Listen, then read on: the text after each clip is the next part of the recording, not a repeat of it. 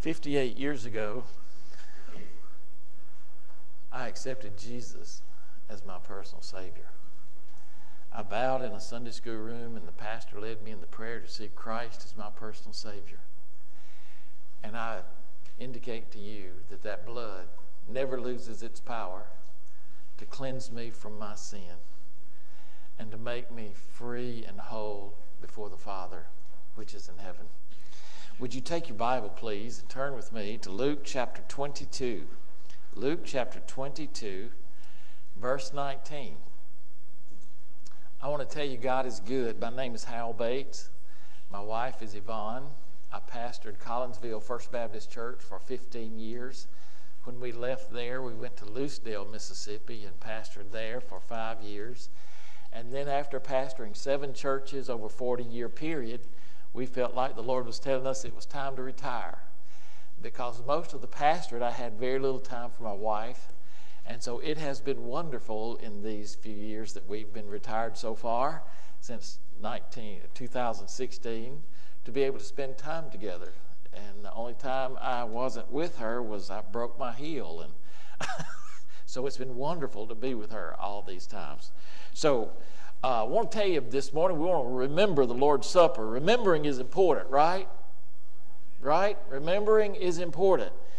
There was an old fellow who was playing golf, and he loved to play, and he's very good. He could hit the ball a country mile. The only problem was that he had a problem seeing. His eyes had failed him, and he couldn't see real well, but he loved the game of golf, so he continued to play golf. One day he was in the pro shop, and he was telling the pro about his problem and how that he loved the game and he could hit real well, but he just couldn't find the ball after he hit it. He said, well, you know, there's this old fella that comes in here. He don't play golf himself, but he loves the game.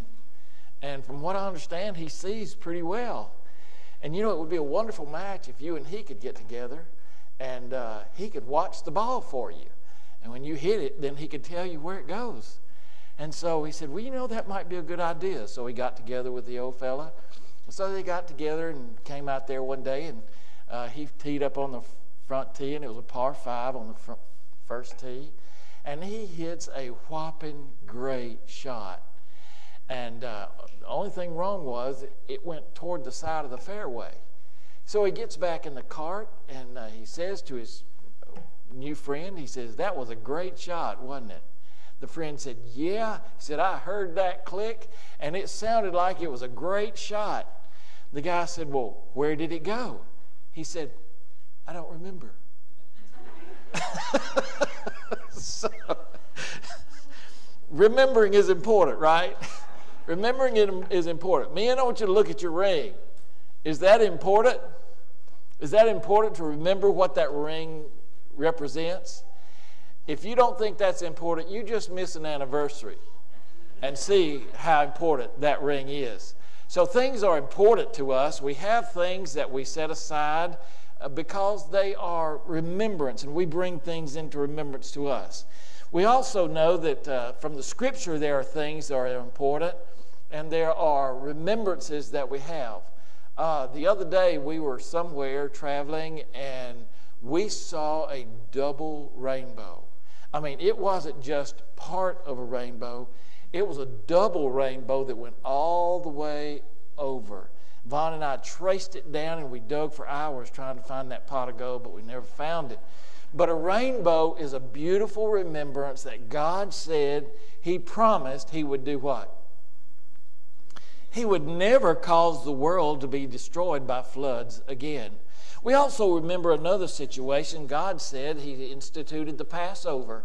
And the Passover was to help the Jewish people remember what it was like when God delivered them out of the hand of the Egyptians, and the cost in which it was the deliverance came, and it was the death of the firstborn, and so of all the Egyptians. And so we remember that the Passover for the Jews is the time when they remember what God did for them. It was an event that God was remembering with the children of Israel what He had done for them. We also remember that whenever they crossed over the River Jordan, that on the west side of the Jordan, does anybody remember what they did? They took stones out of the middle of the river, and they set up those stones, large stones, so that the men had to carry them on their shoulder. They set those large stones up to set up a memorial. Now, this memorial was there to help them remember the event that had taken place. That God, through His supernatural power, had opened up the flooded Jordan River, and the women, children, and men were able to go across the Jordan River on dry ground. And God said, when you bring your children by this monument, you will remind them of what God did supernaturally to deliver the children of Israel into the land of promise that He was preparing for them. So when Jesus comes and He says, this do in remembrance of me, He is saying, when you do this, you remember the event that took place that symbolizes what I have done for you. So in Luke chapter 22, in verse 19, the Bible says, why don't we all stand as we read the Word of God? Luke 22:19. He took some bread and gave thanks to God for it. Now, He's in the Lord's Supper now. He's with His disciples there in that night here. Then He broke it into pieces and gave it to His disciples, saying, this is my body which is given for you. Do this in remembrance of me. You may be seated. Since there were several guys that prayed for me this morning already, we won't have a time of prayer. Now, when Jesus was leading out in giving of the Lord's Supper, He was actually living what was going to take place in His life. Did you hear me? When Jesus was leading out in the Lord's Supper, He was actually living out what was going to happen in a few hours later. So Jesus says, when He took this bread and He broke it and He blessed it, He gave to His disciples and He said, take, eat, this is my body which is given for you. Now, what in the world did Jesus mean when He said, this is my body which is given for you? Well, let's see what He meant. When Jesus takes that unleavened bread in His hand in that Lord's Supper, He recognizes that this bread has stripes upon it. Did you hear what I said? The bread has stripes upon it. The reason why it has stripes on it is because of the kind of ovens they used and the grates that they used, and the heat which came up from the fire caused the grates to get real hot, and therefore the bread that He was using had stripes upon it, so that when Jesus picked up this bread and He saw stripes upon this bread, what did it say to Jesus?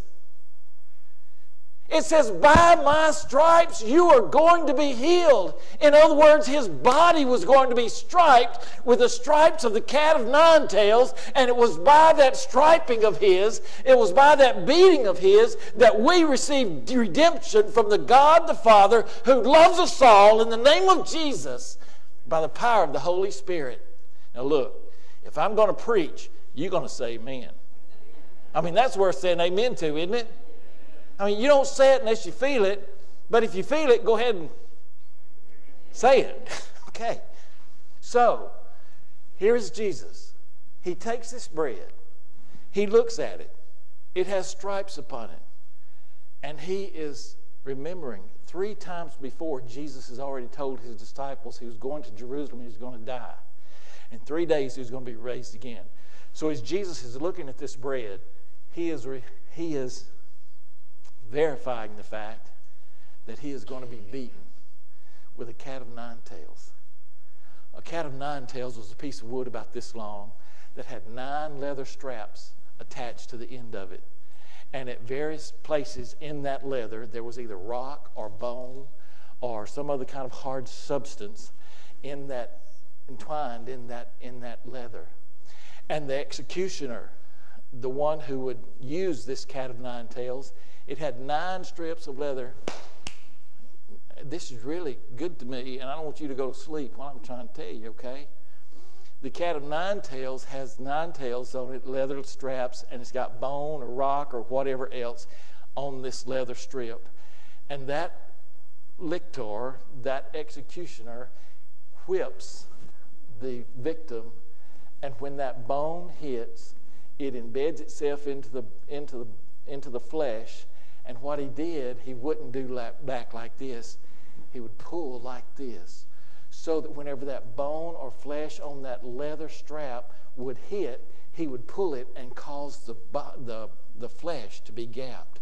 Can I tell you that when Jesus said, "This do in remembrance of me," he wanted us to remember how he suffered whenever they took those cat of nine tails, and those people were so informed with this weapon that they could kill a person between the 39th and the 40th lash. I want to tell you, the Bible says that Jesus was beaten so badly with that cat of nine tails that he was not recognizable even as a human being. It was not unusual whenever they did this kind of punishment that the entrails would show out of the body. It was not unusual for eyes to be gorged out and faces to be parts of flesh to be gorged out. Would you hear me when Jesus was saying to his disciples, "Take, eat this bread, for it is my body which is given for you." And he takes that bread and had stripes upon it. He is seeing in his own mind what is going to happen to him in the very next day as he is going to suffer for the sake of mankind. But that's not all. The Bible lets us know that when Jesus took that bread, this bread, by the very nature of how it's cooked, whenever they cook this unleavened bread, it has to be pierced. It has to have holes in it so that that bread can be cooked evenly. When Jesus takes this bread, he sees that it is pierced. Folks, would you hear me? Jesus knew when he took that bread and he saw the holes in the bread, he knew that those nails were going to pierce his hand. He knew the nails were going to pierce his feet on that old rugged cross. I can't imagine the suffering that Jesus must have felt even at that time as he knew what was going to take place in his body. And he says, when you do this, when you celebrate the Lord's Supper, when you keep the Lord's Supper, when you do the Lord's Supper, you remember what I did for you.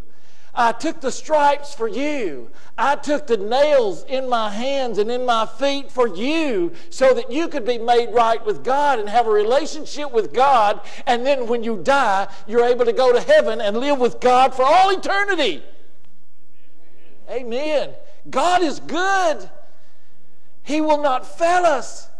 He has not failed us. And Jesus said, as often as you eat this bread, remember why I did this. So Jesus takes the bread. He sees the stripes. He's reminded of the cat of nine tails. He sees the piercings in the bread. And he's reminded of the nail scars in his hands and in his feet. And then the Bible says he breaks the bread. He breaks the bread. He said, remember that my body is given and broken for you. Would you remember with me that when Jesus was at the home of Mary, Martha, and Bethany, you'll remember that Mary came in and she took her bottle of ointment of perfume, costly perfume. And with the way these bottles are fixed, these vases are fixed, you can't open the vase without breaking it. And when you break it, when you break that vase, what happens is the perfume escapes and fills the whole room. So what this lady did, she broke the vase, she took the perfume, and she anointed the body of Jesus. She didn't know that she was anointing the body of Jesus for burial. She was just doing what she wanted to do for Jesus, whom she loved so very much. And she put this perfume upon him. Now listen to me. When she opened that body and put that perfume on Jesus, the smell of the perfume just filled the place. The aroma of that perfume just filled the place. The bottle was broken, and therefore the aroma filled the place. The Bible says that when Jesus Christ died on the cross, that the veil in the temple was ripped from, help me, top to bottom. The veil was torn in half. In other words, what was inside the veil, which was the presence of God, was now, when the broken body of Jesus, as Jesus' body was broken and torn, it allowed the very presence of Almighty God to come and live and dwell in the presence of every person who believes and repents of their sin and follows after Jesus. Can I say to you that when we take the Lord's Supper this morning, we would remember His body in the fact that it was broken for you and for me. The fact that the nail scars in His hands and His feet, the fact that His body was striped with the cat of nine tails, and the reason why He did it was because He loved you, He loved me, and He loves every person in the whole world. So He said, when you do this, remember what it means. Then the Bible says that He took the cup at the end of the Lord's Supper. Luke chapter 22, verse 20. After supper, He took another cup of wine and said, "This cup is the new covenant between God and His people, an agreement confirmed with my blood, which is poured out as a sacrifice for you and for me." Life is in the blood. In Hebrews chapter 9, verse 11, the Bible says, "So Christ has now become the high priest over all the good things that have come. He has entered that greater, more perfect tabernacle in heaven, which was not made by human hands and is not part of His created world. With His own blood, not the blood of goats and calves, He entered the most holy place once and for all and secured our redemption forever and forever." Would you remember with me when Jesus was walking along the hills over the Jordan River? When John looks up, and John the Baptist looks up from his baptizing, and he sees Jesus afar off. What does John say about Jesus? Say it. "Behold, the Lamb of God, which taketh away the sin of the world." The Bible says there is no remission of sin without the shedding of blood. God spoke to the Israelites way back yonder and said that you must sacrifice these lambs in order to lead to the perfect sacrifice, which will come as Jesus. He would be the perfect sacrifice and the perfect lamb, which does not have to keep sacrificing, but one sacrifice will be enough for Him. And this lamb had to be perfect and without blemish. Was Jesus perfect and without blemish? Well, when they take the lamb to be sacrificed, they inspect that lamb from top to bottom. And then they open that lamb up and they inspect all of its entrails so that it is perfect for the sacrifice to God. Was Jesus inspected? Hello? Was Jesus inspected? You remember when He was brought before Pilate and He stood there and they tried to get witnesses to come and to bear witness of what Jesus had done wrong? And the Bible tells us that though they tried to get witnesses, none of them would agree. Was He the perfect lamb? Was He proven to be the perfect lamb whose blood was going to be spilled out so that all who would look to the blood would be forgiven of their sin and be made right with God? Oh, folks, I can't tell you how wonderful it is to lay my head on my pillow at night knowing that all of my sin is under the blood, and not one sin does God hold to my account, because it's all been covered under the precious, powerful, cleansing blood of Jesus the Christ, the Son of God, who gave His life. Life is in the blood. Jesus Christ gave His life. His blood was poured out for us.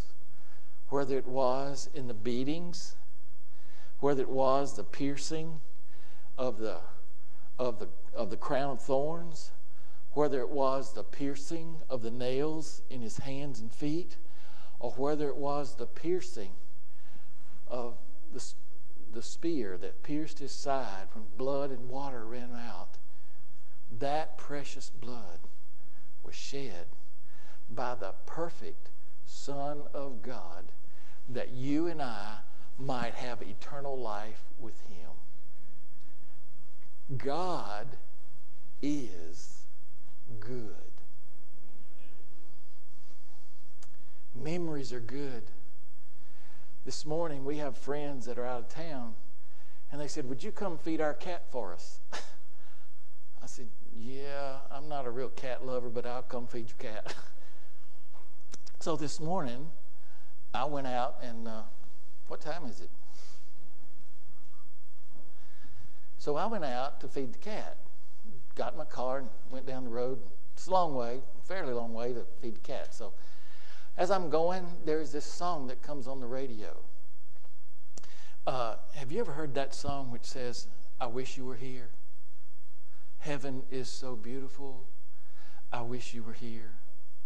I wish you could enjoy what I'm seeing today, because heaven is so wonderful." It's actually a testimony of somebody who's died and gone to heaven, and they're talking about how beautiful it is and how wonderful it is and how that they wish all their relatives and kinfolks were there. So I was listening to that this morning, and I went and fed the cat, and I started out, there was a song that came on, and it says, "The God of the mountain is the God of the valley." Gary, I bet you know what that song says, don't you? "For the God of the mountain is still God in the valley. When things go wrong, he'll make it right." Well, I was listening to that song on Wildcat Road, and I came to the intersection of Wildcat Road and 19. There was the sweetest little lady. Her name was Margie Watson. Wonderful lady, beautiful alto voice. Loved to hear her sing in church. And her song that she sung was, "The God of the mountain is still God in the valley." And I had to sit there at that intersection, because at that intersection she pulled out in front of a transport truck, and it killed her instantly. And hearing that song that said, "I wish you were here. I wish you could see the beauty and the glory of heaven and all that God is. I wish you were here." And then to remember what had happened to her and how the God of the mountain was her God of the valley as well. Can I tell you, as we come to the Lord's Supper this morning, we need to remember the bread, that it was striped, that it was pierced, and that it was broken. So that this is exactly what Jesus has done for us. And then we remember the blood of the perfect sacrifice, who is Jesus, who poured out his life so that we might be made right with God. The Bible says that when we have the Lord's Supper, we're to inspect ourselves. We are to inspect ourselves to see if there's anything wrong with our life, if there's anything between us and God. And if there is, we need to confess that to God and get it out of the way. For some of us, it may even take reconciliation. For some of us, it might even take restitution. For some of us, it may be going to a person and saying, "Look, I'm sorry I offended you." Or going to a person and say, "You offended me." But Jesus says, the Apostle Paul says, that when we come to the table, we need to come with inspection. Am I saved? Am I born again? Are my sins washed away? Do I have a new spirit dwelling in me that was created by Christ when I professed him as my Savior? Do I have the Holy Spirit living in me? And is it evidenced by the way I live, by what I say and what I do and where I go and who I'm with? God is good. Amen? God, would you say it with me? God is good. And I am so glad that at 10 years old He called my name. And He has redeemed me unto God by His blood. And I belong to Him. And He is my Father. He is my Abba Father. And I am His Son. And I love Him dearly. And I know many of you feel just that same way. But if you don't today, if you're not sure whether or not you're born again, whether or not you have the Holy Spirit living in you, whether or not your sins are forgiven, why don't you make that sure today before we have this Lord's Supper? Or if you've never trusted Christ as your personal Savior, maybe today is the day that you need to come to Him seeing what He did for you, so that when you die, you won't go to hell. Or so that when you walk out of these doors, you won't walk out as a victim of all that Satan can do, but of a Savior who loves you and has a wonderful plan for your life. Would you pray with me? Lord, we are so thankful for the Word of God, and we are glad that your Word never fails. And possibly, Heavenly Father, under the sound of my voice this morning, there is someone who's never trusted you as personal Savior, who's never prayed to receive your forgiveness as they repent, who's never prayed for you to allow them to be born again, has never prayed for the Spirit of God to take over their life. If that be the case, Lord, then may today be the day of their salvation. Lord, there may be someone here today who's gotten saved since they were baptized. And Lord, you said the very first witness of our salvation is baptism, and that we ought to be baptized because of our faith in you. It could be that someone's prayed the prayer here, but they've never followed through with believer's baptism, showing that they have died to self to be alive to God. And today, Lord, if that be so, then I pray that today that would be handled, and that, Lord, it would be made right. Father, there may be those here this morning who are in their sin. They have known sin in their life, and they've not confessed their sin to you. So, Lord, if that be the case, then I pray that even as we look at the bread and the blood, we see the great price you paid, and that what you expect from us. We love you, Lord. Thank you in Jesus' name for loving us. Amen. If there's a decision that you need to make today, God loves you, and He wants you to make that decision for Him. We're going to sing a hymn of invitation. Jesus paid it all. Amen? He paid it in full. There is no more debt to be paid. He paid it all. And if you've never received salvation, or if you never followed Him in believer's baptism, or if you're living in unconfessed sin, then I invite you to be made right with God this day. Brother Gary, would you lead us in Jesus Paid It All, 134? Would you stand with me as we sing?